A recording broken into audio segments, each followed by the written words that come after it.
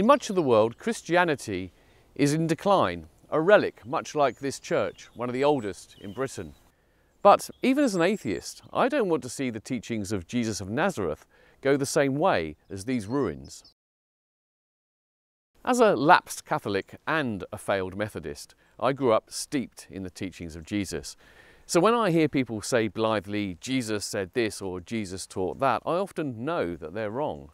Jesus is actually a much more surprising and challenging thinker than a lot of people give him credit for.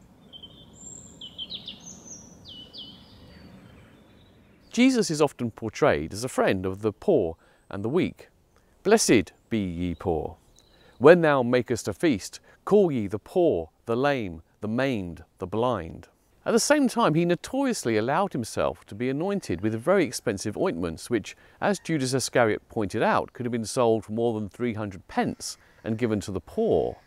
In his defence, Jesus says, "For ye have the poor with you always."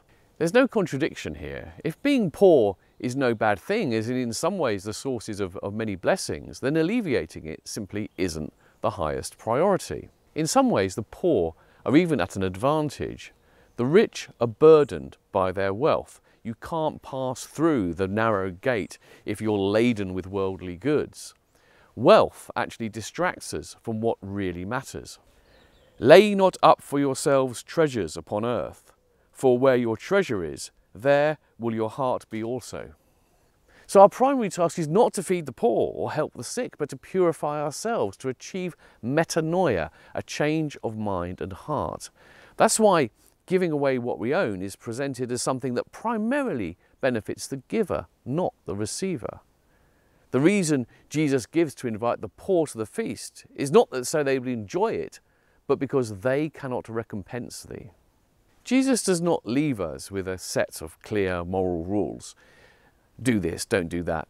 Much more importantly and more challengingly, he tells us that if we're serious about living well, we all have to work hard to change ourselves to the very core. This message has power whether you believe Jesus was the Son of God or not.